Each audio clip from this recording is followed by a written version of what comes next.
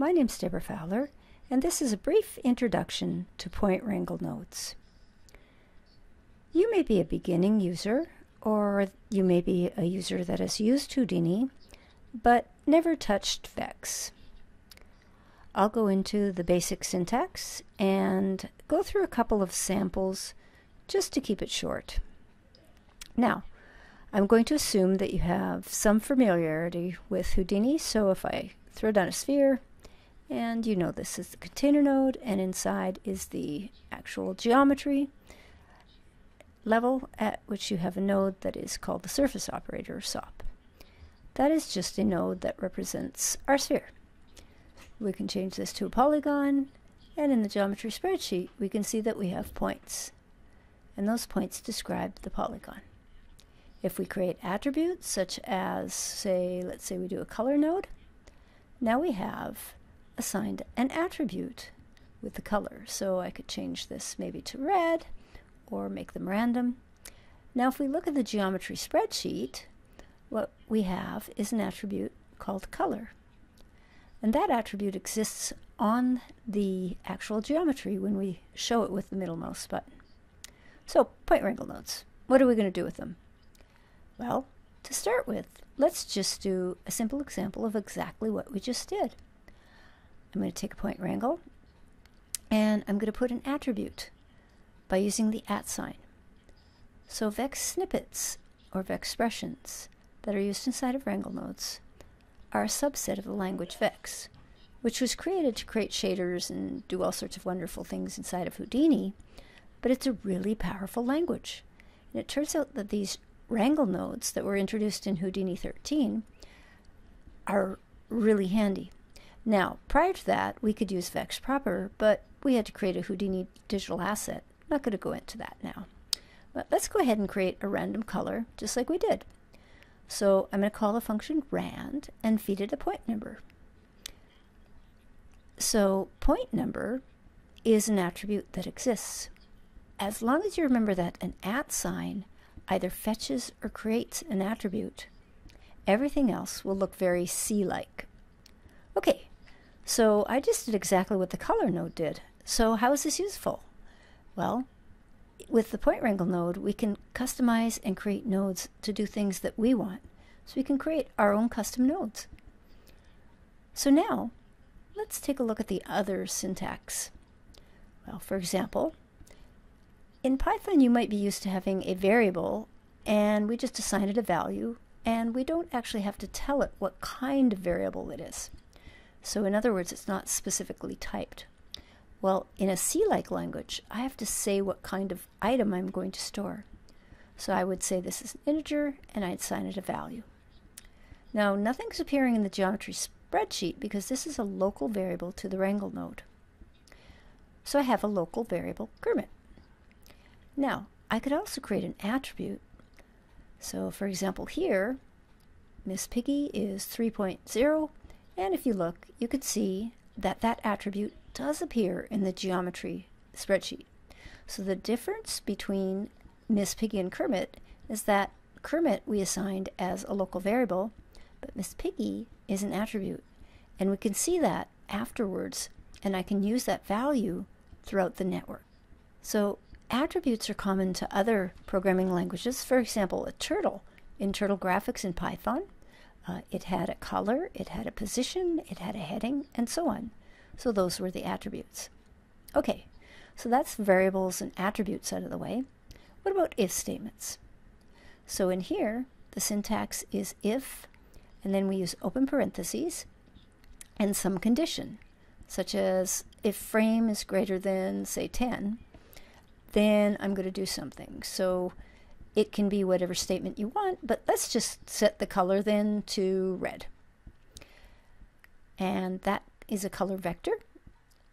If that's not true, then we're going to have an else clause, and we're going to say, all right, then the color can be green. So I'm just going to type out the vector.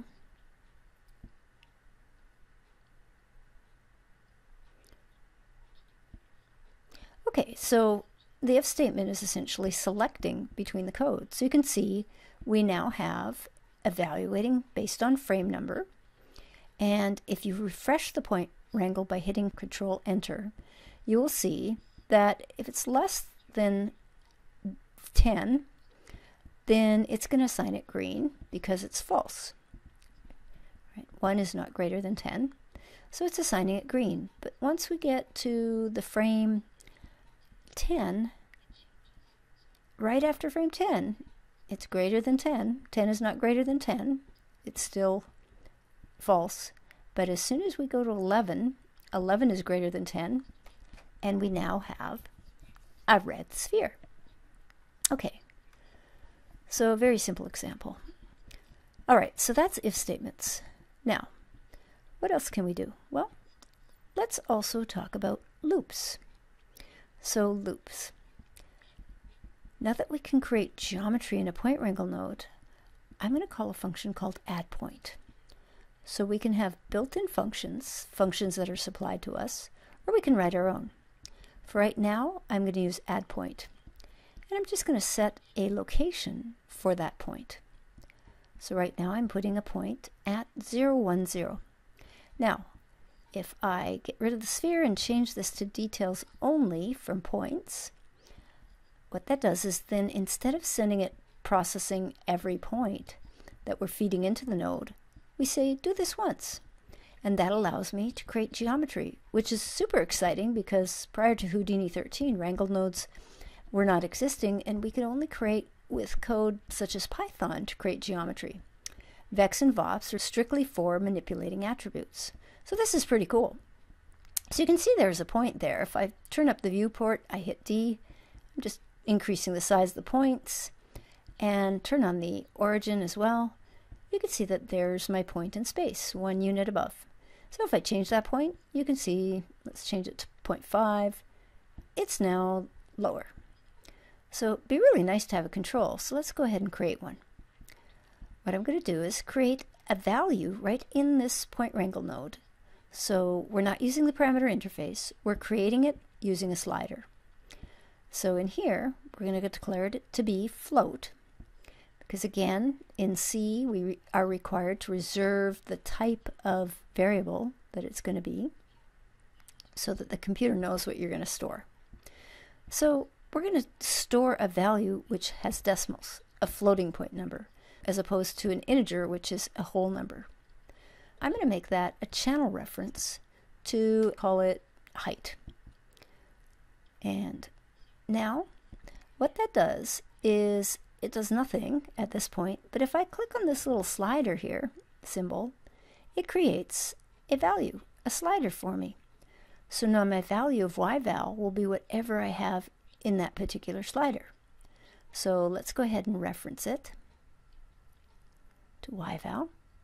And now, when I refresh it with Control Enter, you can see that I have control over the point position. Okay, so that's cool. But what else can we do with it? Well, the other thing we can do is introduce the concept of looping. So we've looked at variables, if statements, now let's look at loops. For those of you, again, coming from a Python background, you might be used to using for I in range, but now we're going to use a syntax that's more C-like. So what we're going to use is, and it's any C-like language, so Java, C++, Sharp, so C is the base language. So let's use that construct. For int I equals 0, I less than some number, so let's say 50, and then, well, let's do 10, and then I++, okay? And then I create the body of the loop using curly braces, and that's my block. So what am I going to do inside this for loop? I'm just going to add a little space, and I can also put comments in with a slash. So double slash, an example of a loop. Okay, so remember to comment your code, always a good idea. All right, so now we have this loop, and what we're going to do is we're going to add some points. So I'm going to grab that add point, and I'm going to put it into the loop. Now, right now, they're all going to go on top of each other because I haven't changed yval. It just looks like I have 1 point, but you can see I do actually have 11 points, in fact, because I left that top add point. So all those points are at the exact same place. So that's not what we want. So let's get rid of that. And now you can see that I have 10 points. I'm doing the loop exactly 10 times, 0 through 9. So if you look in your geometry spreadsheet, you'll see that the positions are exactly the same. So that's what's going on. So let's go ahead and change this. Instead of y-val, actually let's just leave y-value and multiply by I. So now I've got 0 times y-value, 1 times y-value, and so on. So y becomes the controller of how squished my line of points is. So again, this is just an example. Let's add another control. So that 10 is like a magic number. What's a magic number? Numbers that appear in code and don't really have a meaning. The next person looking at it doesn't know where that number came from. So we're going to go ahead and create int, which is a channel reference for an integer, which is a whole number, and we're going to call that number. And again, we're going to use that slider button there, and that will give us a number. So now this is controlling the number, and let's change that 10 to actually reference it. So now we have a control that is controlling the number of points that I create.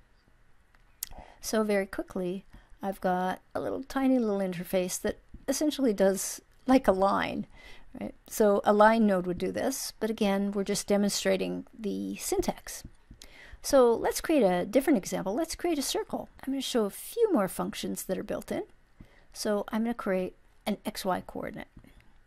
And that coordinate's going to be where I put my point.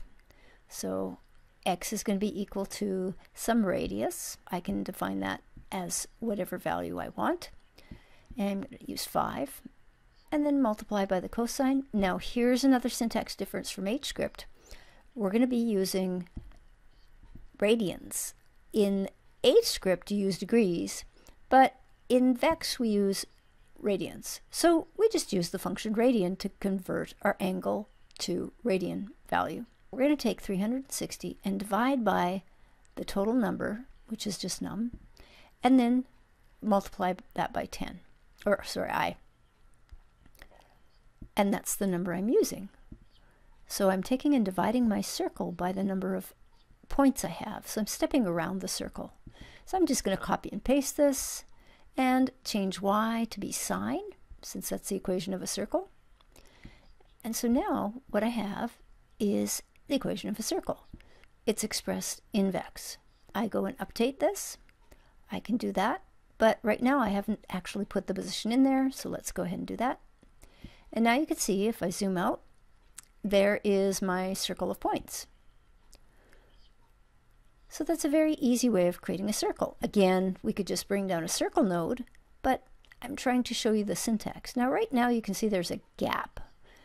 And the reason for that gap is because we've taken and divided an integer by an integer. And that's a problem. Okay? So if we're at 36, it works fine. However, because there's that gap, we want to make sure that we are getting an actual floating point value. So all we need to do is force one of the operators to be float. So we can either typecast num to be float, or we could also have put a 0.0 on the 360. So that gives me a floating point value instead of it truncating off what's left. So if you take an integer and divide by an integer, you get an integer. But as long as one of the operands is actually a floating point number, then you're fine. So either one of those work. So I wanted to introduce you to the concept of typecasting. So I'm setting that specifically so that I don't lose any information. Here again I have a hard-coded number, so let's get rid of the radius being 5 and actually create a variable for it, slider. And we'll go ahead and radius and set that again, clicking on that slider value, and we're going to change it to radius and radius as well. Right now I don't have a value yet, so if I refresh now it's not going to work. There's no value. So in here, let's go ahead and create the parameter and give it a value. There, now we're back to working. Okay. So don't be afraid to break things as you're going. Let's suppose I just got rid of the semicolon. Well, you can see, no big deal. We just look at the message and it tells you, oh, it was expecting a semicolon. Okay, cool. So again, it's indicating where it thinks the problem is. Well, it's not actually the brace, it's right before the brace. So look around the area and say, oh, where's the problem? Ah, so I just broke it again. So it's expecting a brace. So again, these are things that are indicating to you where the problem is. So look around that area and see if you can spot what's the problem. The thing about coding is it's good to make mistakes, because the more mistakes you make, the more experience you have. So you'll know what to look for the next time it happens. It also gives you experience reading those syntax errors. Okay, so that's a very brief introduction. And all we've created so far is just a circle of points.